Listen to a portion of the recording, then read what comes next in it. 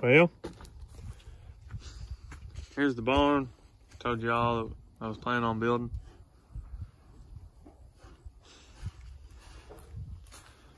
I used these sturdy built curtains. So far I like them. Haven't had a bad winter yet since it's a new barn, but it's got a track and a drive in it.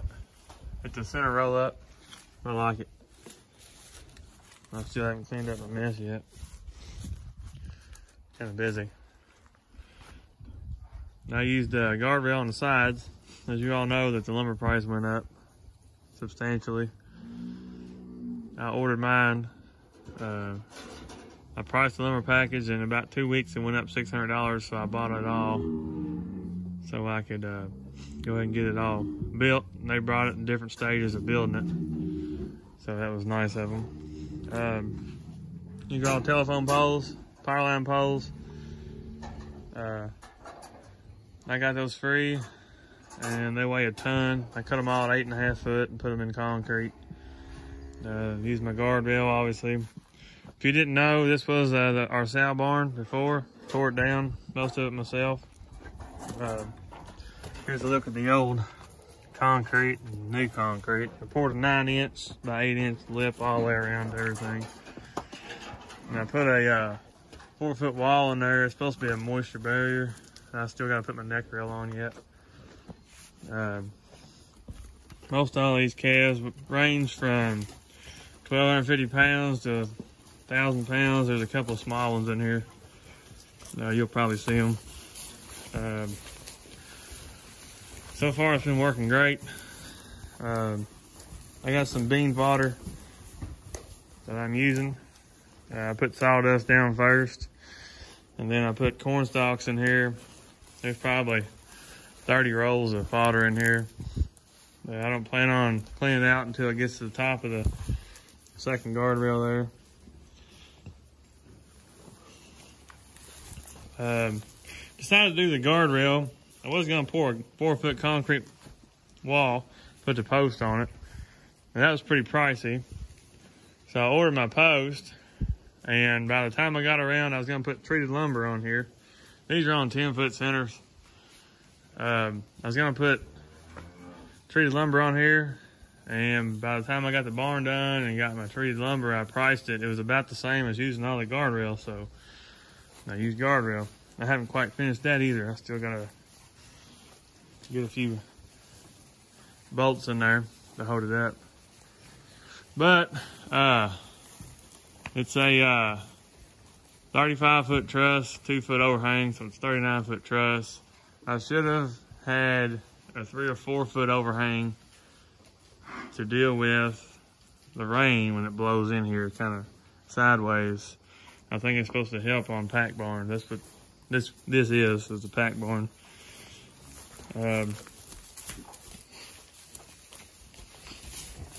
Got these guardrail out of Dunnville, Kentucky, a couple hours away.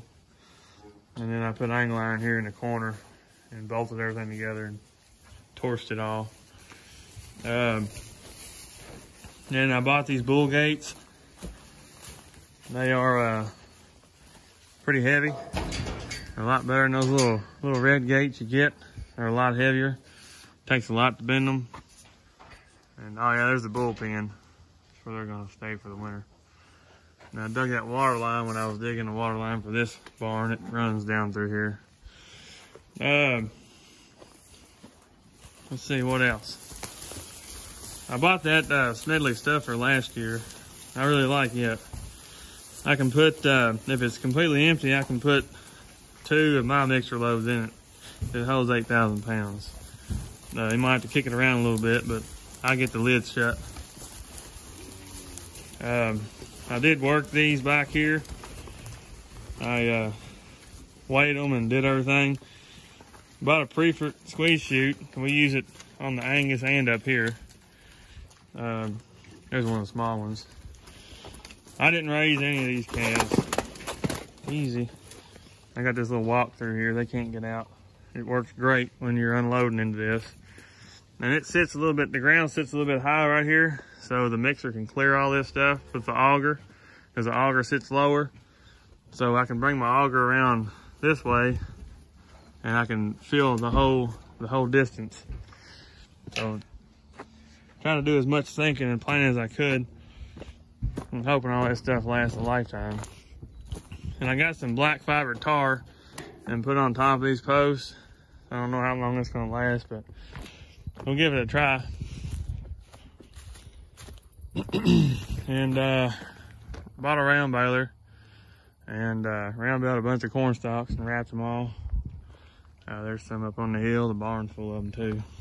I've been using about two rolls every 3 days or so. So about right around 4 bales a week.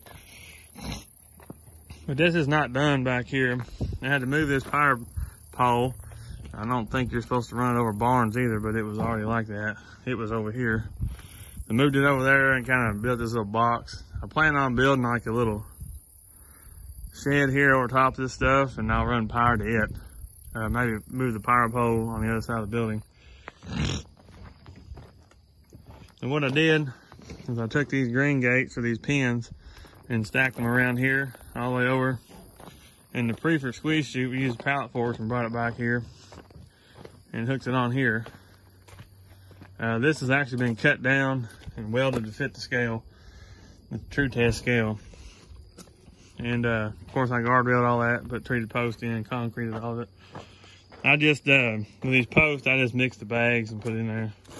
A little bit of work, but it works. So this is my holding pen. Most all the manure, if you get a pretty good rain, it's all sloped. I sloped the concrete this way and it slopes this way. So most all of it slopes right on down through here. And right into the lagoon. I got a mess to clean up. We've been using it for a little while, but this was an overflow lagoon for the hogs. It would go into that lagoon and overflow into this one when we had all our hogs.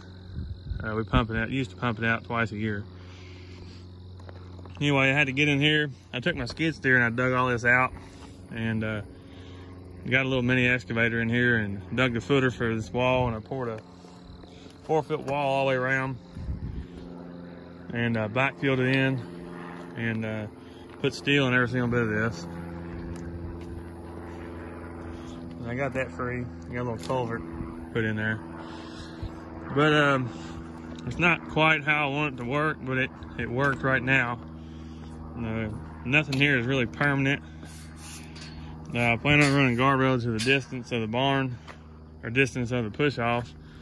And you can do your square footage. I forgot how many square foot it was. But you can do like 2 by 6. You can do about 12 foot square foot per steer probably, maybe a little more. And I'll put a gate in down here. I kind of want this to be like a bud box where I run them down this way, and they want to come back and they go back in here. Eventually the plan is to get a sweep tub or make one to go into this. That's why I had to pour this concrete, because whenever you get a scale, you got to have it pretty level. Found it out the hard way, because up there where we were weighing them, it wasn't level, and they tore pieces off the scale that were sliding. It's hard to get them weighed. It worked excellent this time. So anyway, weigh them, bring them here and work them, give them their worming, implant, whatever, vaccinate. And this is kind of a holding pen, and that gate opens up that way and you can run them back in the barn.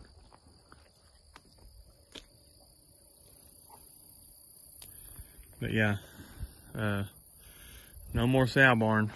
Tore it all down piece by piece. Had galvalume on it. They were 31-foot pieces. Burnt all the boards. Had some termite damage. Actually, I fell through the roof and almost broke my ankle because of all the termite damage in it. But anyway, this was our bullpen. It stopped right around where this grass is and went to that tree. And all this was all just basically mud. But I got a decent stand of grass. I need to get some more in here. But that's it. I wish I would have made it about 20 foot wider, but I have it set up to where I can put a 20-foot lean-to on here and move the guardrail over and move the curtain if I have to. But I think it'll hold. Well, right now it's got close to 70 in it.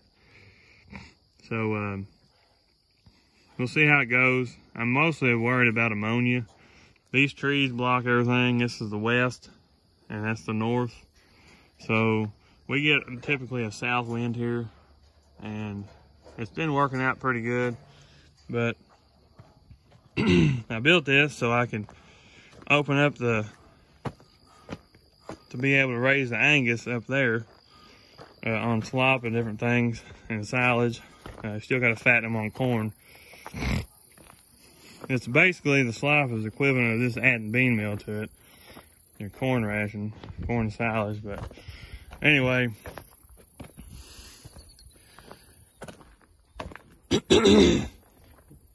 we shipped some. We sent a load of fats Angus out. So I'm able to send them out now. And this year we're gonna do all of our calves instead of half of them.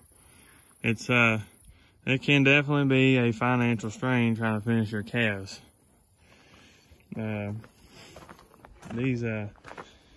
bought all these back in March, April. I got a guy raising some bottle calves. Some of them came in stockyards. They've been from all over the place. That's why they're mixed up in sizes, but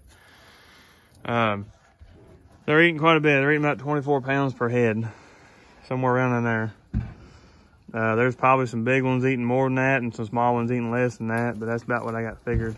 20 to 24 pounds, somewhere around in there. But they're all back here. This is don't have any bottle calves. Haven't raised any in a while. Kind of miss raising them, but I will eventually one day. But we're on the short rows now of harvest. We got one more field of wheat to plant. Most of our wheat is sprouted. Yeah, these are the double crop beans. We ran them this week. Got actually all of our beans except for about 5 acres are done. And we got about 50 acres of corn left to go, and we'll be done.